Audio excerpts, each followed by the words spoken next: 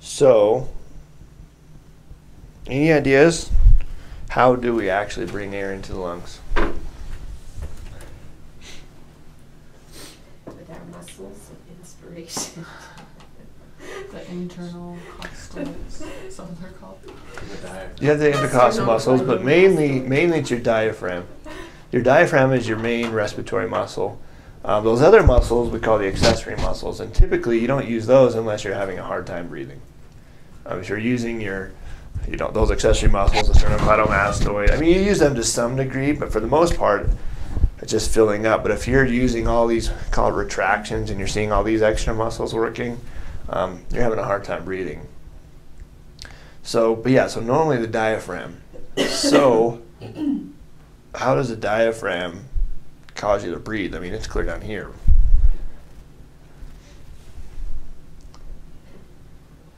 He showed us this thing in lab where it was like a dome and there were two balloons inside. Good, I'm glad you saw that. I'm glad you saw that. So does the diaphragm pull down?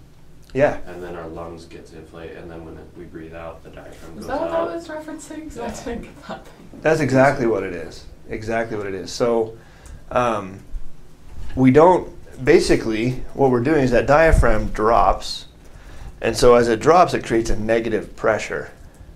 That makes sense? It's dropping, but something's got to, it's trying to make that space in there bigger, but something's got to fill that space. And there's only one entrance into that whole cavity, right? So if we drop our diaphragm, the only way the air can come in, the only way it can fill that space is by sucking and drawing air in through the, into the trachea, through the lungs.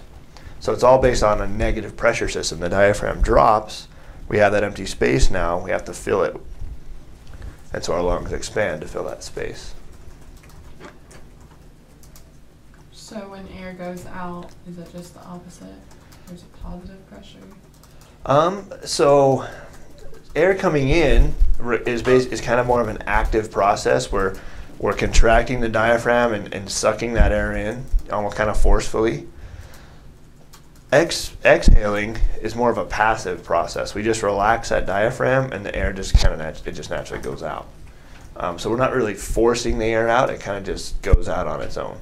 We're forcing it to come in by dropping the diaphragm, and then when we just relax, it all just kind of goes back to normal and it comes out. So the diaphragm relaxes and that causes relaxes the diaphragm. Okay. Yeah. So when we say how's it expired, it's really just as simple as the diaphragm relaxing and the air leaves. Mm-hmm. I mean, now you can have a forceful exhalation, right? I mean, you can force yourself to breathe hard on the way out. But for the most part, we take a breath in, that's an active thing, and then it just kind of passively comes out. So how, I know it was in here, but how is coughing, is it just more pressure on or it's relaxing more? So coughing is going to be more of a spasm type thing. We have that very forceful, and we can force air out with our diaphragm a little bit too. And singers, like really good singers, have that whole diaphragm thing mastered. Yeah. I mean, it's all about controlling your diaphragm, basically. Now I'm thinking, as every breath I take, I'm thinking about it. Mm-hmm.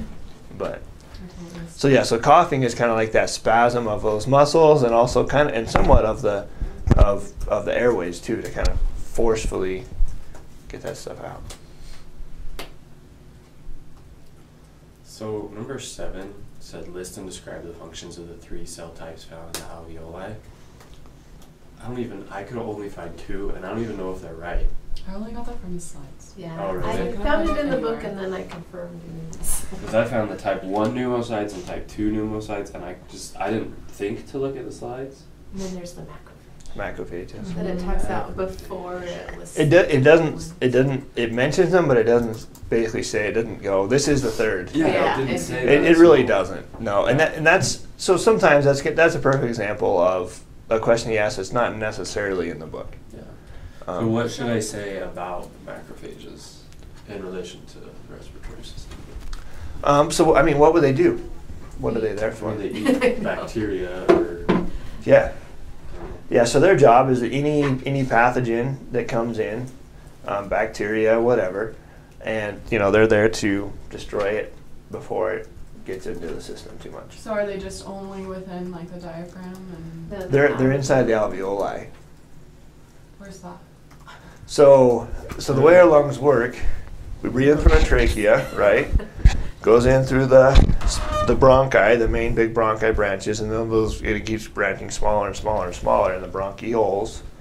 And then we get to essentially our alveoli. So, picture time. Feels like they're the ones that look like the little grapes.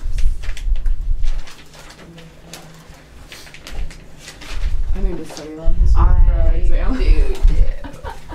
So this is, for me it's figure 23-7, bronchioles and alveoli, but the idea here, we're breathing that air in and it eventually branches down until these very small sacs. The alveoli is where that oxygen and carbon dioxide exchange actually happens. There's none of that going on up here. It's only in the alveoli. I mean, there's a few little alveoli, but up here, up in the main airways, there's no oxygen, there's no gas exchange taking place there. Down here in the actual alveoli, there is. And so basically, what do type 1 pneumocytes do? Surface. Alveolars. 90%. Make up the wall of the alveoli. Yeah, so they're just those epithelial cells that make the alveoli, right? Type 2, what do those do? They produce the surfactant. To reduce surface tension of the water lining the alveoli. Good, so what is surfactant? I mean, why do we need to worry about that surface tension? It's like a lubricant.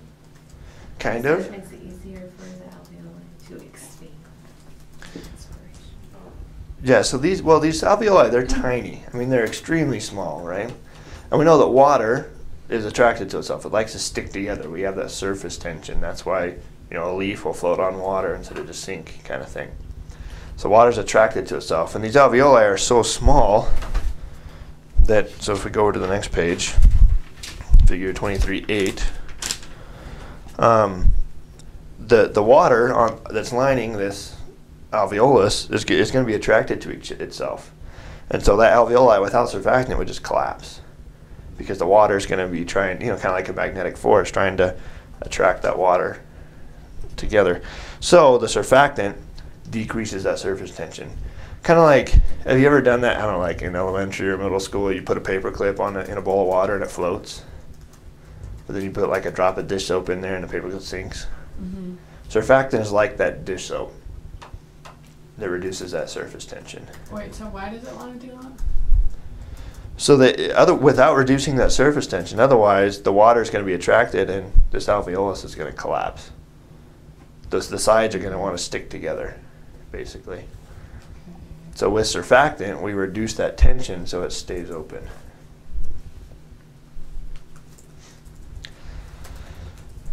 Newborn babies sometimes have trouble with that because they're not yet producing enough surfactant.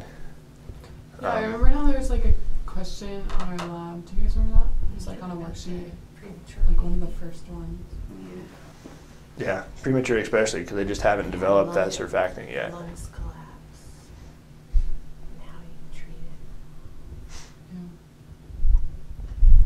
So So the alveolar macrophages only eat within the alveoli. yeah, they're just hanging out in the alveoli. So like we said, pathogens, but not only that. Like dust, little dust particles.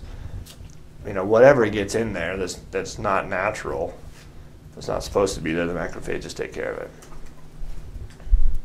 So in a smoker, they're going to be working like crazy trying to keep up. They're not going to win, but they're going to try.